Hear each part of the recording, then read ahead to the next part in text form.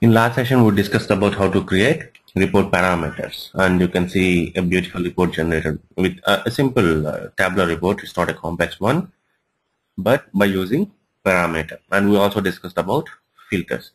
Now, let's see how to add more than one parameter to your report. For example, now this is filtering the data based on color. Now I want to filter the data based on color, and I want to provide the user the flexibility of selecting the products that he want to see or he wish to see.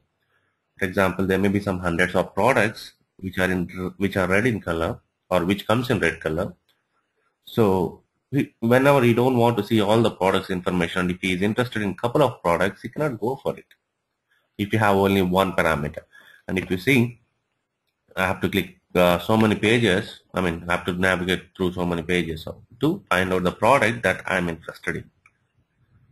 Now let's see how to add another parameter, English product name, to filter the data based on products too. So for doing the same, the first step is I have to create a data set to load the products that are present in the database.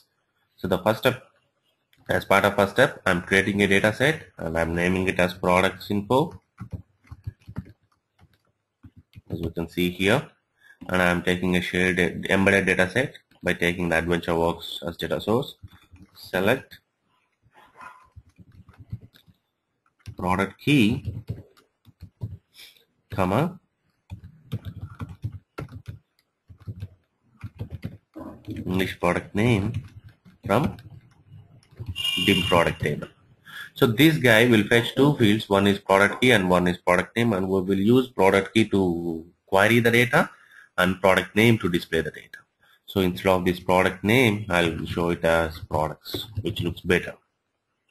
And remaining, let it be like that. So my data set is ready. I have a data set. Now the next step is I have to create a report parameter. So for doing the same, I'm going to the, I right click on add parameter. I'm naming it as prod para, and I'll prompt it as products colon, and I want to allow multiple values, so I'm checking it. And in available values, if I go and I'm taking the option get values from a query, and the data set which fills the data for this parameter is products info. The value field, the one which is used for querying purpose, is product key, and the label. Okay, fine, everything is set. Now let's see the preview, how it looks. So I've taken red color, and you can see I have so many options here. So let me navigate to the bottom, and let me take some red color product and click on OK. If you see, I selected Road 650 Red 52 as the product, but it is not filtering that particular product. The reason is I added the data set and I added the report parameter, and I have not yet added the query parameter to assign the value while querying the data. When I don't have query parameter and when there is no relationship between query parameter and the report parameter, then adding a report parameter into your report is of no use. So now let's see the steps that I have to follow to add the query parameter and providing the reference between the query parameter and the report parameter. So what is the data set which is filling the data, data for my reports, that is embedded. Okay. In this one, I have to provide the query parameter just like I provided for color. So with color, I also want to filter product name, and I can filter it based on product key, right? Why? Because my value column is product key. I'm gonna pass value column here. So I have to filter based on product key here. Dim product is the table name dot product key in, I'm saying at the rate product key. So this is my query parameter. So just like as we discussed in last session about color parameter, I have added one more parameter. Why I have taken dim product table name dot column name here instead of column name? The reason is the product key column is available in both the tables. One is pack internet sales and another one is product, so there will be a conflict, and it will throw an error saying that let me know which column you want me to use. So that is why you have to provide this table name dot column name. And now the mapping part. Go to the parameters. You have to select the product param. If you take product param just like this, it will take the value column, and that is why I have given product key instead of English product name. You can also take product name, but you have to pass label part. Label is the one which we have taken English product name. So you have to provide label part if you want to pass name column or label column. So better go with the product key as discussed, and this is fine. Click on OK. Now let's see whether it works or not. So red color I have selected, and I'm taking which one. So let me take this guy, 60, 62, and so on. You can see a product is available twice, so you can filter it, and you can use distinct to get the distinct values. Now I'm getting duplicate values, right? You can use distinct to get the distinct value. And now if you see, it is filtered as per the selection. Road 650, red 60. And only one page of records are coming, and everything is beautiful. The user can filter based on color as well as based on product. Now, if you observe it clearly, we have a problem here, and the problem is, instead of selecting this red blah blah blah, if I select something with the blue color or black color, if you see this is black guys, black color products. If I select this, obviously the data will not be written. Why? Because these products comes in only red color. So if you provide black here, then you can expect data. If you provide black here, then you can expect data. Why? Because it is black. It comes in black color. I think I filtered the black color products here. Let me check the filter part. Yeah, you can see only non-black color products I want to show. So that is why it is not coming. So here, now if I select the same black color products, somewhere here I can see, yeah, here also it is there, these guys.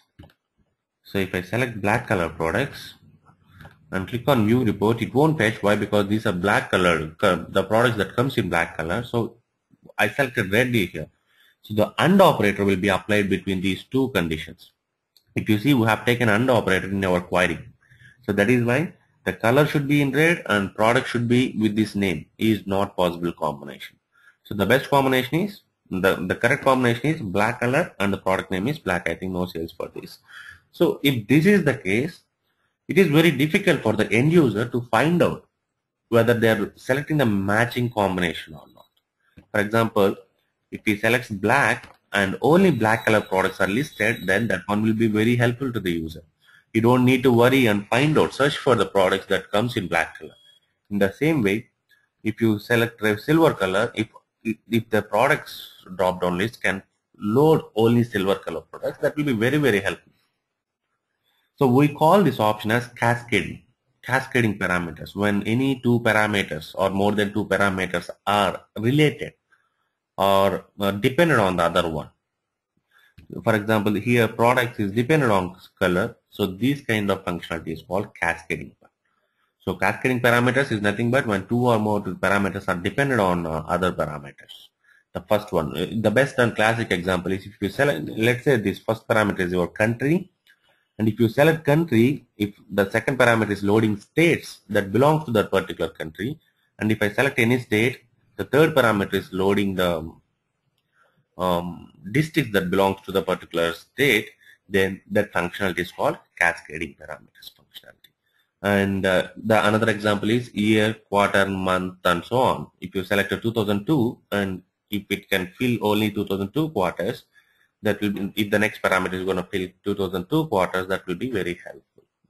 User no need to search. For example, if we want to search for a black color, the product which comes in silver color here, he has to go through all the products. Somewhere here I have seen silver like this. And imagine if he has some thousands or millions of products, what he can do? He can, it's very difficult for him to go through all the millions of products to find out the item that comes in silver color. So that is why the cascading part plays a major role in SSRS reports. And nowadays clients are not accepting the reports if they have more than 2 parameters and those are not cascaded, which will increase the overhead on the end user. So that's why they are asking for cascading. Now let's see. We designed parameter color and we designed parameter products, and now how to cascade these things. You can easily understand what is your requirement. The requirement is this guy should not be filled automatically. This guy should be filled based on the value selected from here, right? So from where this guy's data is getting filled, the products are getting filled using the data set products info. This is the query which we are using to fill the data for the parameter products. Now if you can have a restriction, that is fine, where coloring at the rate color. So that means whatever the color I'm going to pass using the first parameter, that one will be taken here and then query will be filtered and pull the only. This is the simplest thing, but people feel it as the most complex part of applying parameters or designing parameters. But see, you have to think it, what is the requirement and how to achieve it. The requirement is product should be filtered based on the color selection, or the next parameter, let's say class should be filtered based on product selection. So something like that. So here in this case, product should be filtered based on the color selection. So I have added a where condition for the color, and now I have to map this. So this color value, I'll get it from color parameter. So once I get the color, if you see here, first it will execute this color info. We can see the data set, right? It will execute this color info and fill this color parameter, and we will select the color parameter here like gray or something. Then this value, this gray value, will be sent to this products info, and the products that belongs to gray color will be loaded. And when I select this particular any value for the products and click on OK, then these two values will be sent to the main data set, and it will filter the complete data to return the results that are available. Now if I select white color, you can see the products that comes in white colors are loaded. This is how you can cascade more than 2 parameters, or 2 parameters or more. And it is not always like this. The first parameter, the second one should be dependent on first, and third one should be dependent on second, and fourth one should be dependent on third. It is not like that. The second one will be maybe dependent on first, and third one also may be dependent on first. It depends on your requirement, how your requirement comes. Now let's try to add one more parameter and see how it will work. For example, I want to add one more parameter for class. Okay, I'm adding a new data set. Let's say class info. The same steps I followed for creating the products parameter, and I'm taking the connection ADV, select distinct. I'll get more than one, so I'm using distinct class from dim product. So this is the query. Fine. Now I want to add a class parameter. It should be on top. This should be the first one of my selection. So how to do that? Let me show you that. Class param, and class is the prompt name. Sorry, this should be here. I'm not okay. Class param. This is the name of the parameter, and allow multiple values. Let it be, and the values should come from the query. The data set, that is class info, value field is same, and label field is same, as there is no key column for these classes. So fine. Now if I execute this, you can see that everything is ordered in the order of the parameters created. For example, if you see the class parameter, color is first, product is second, class is third, but our requirement is class should come first. So what I have to do here is I have to select the class, use this button to move up. Now if you see, the class will come first and then the remaining, like this. So now let's go back to this. Everything is set. The class will be loaded first. For example, HLM. If I select H, only the colors that has the class H should be displayed, and based on the color, the product should be displayed. Everything is fine, but this color will not be filtered. Why? Because I have not added any filter condition in the color info. So if you see, the color info is straightforward one. So what I have to do, just like I've done for products, where class in @class. So get the colors based on the class that is selected. And the parameter should be mapped. So selected the class here. Now it will do that. Sorry. So I'm selecting H class, and you can see only few colors are coming. Let me go for blue, and only few products will come. That too belongs to blue. So this is the beauty. This is a fantastic feature, right? I mean, this is the feature that normally be available in all the reporting tools. But the beauty is, it won't take much. It is not much complex part on our head. You have to just create a simple data set, map it. That's it, and it will take care of the rest. SSRS server will take care of the rest, and you can see the beautiful report is generated. So this is how you can make the parameters cascading. So you can cascade n number of parameters. If you have 10 to 15 parameters, you can make them as cascading.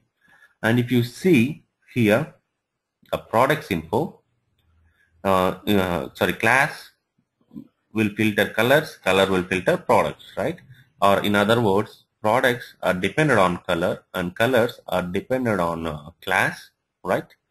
Now, as I told you a couple of minutes back, it is not mandatory that second one should be dependent on first and third one should be dependent on second. You can also make it as third one can be dependent on first one. It all depends on your requirement. If you want to filter the products that belong to the class H, then you can simply do that. Which one is loading products parameter? That is products info. Instead of color, filter by class. You have class available already. So @class and map the parameter. From now onwards,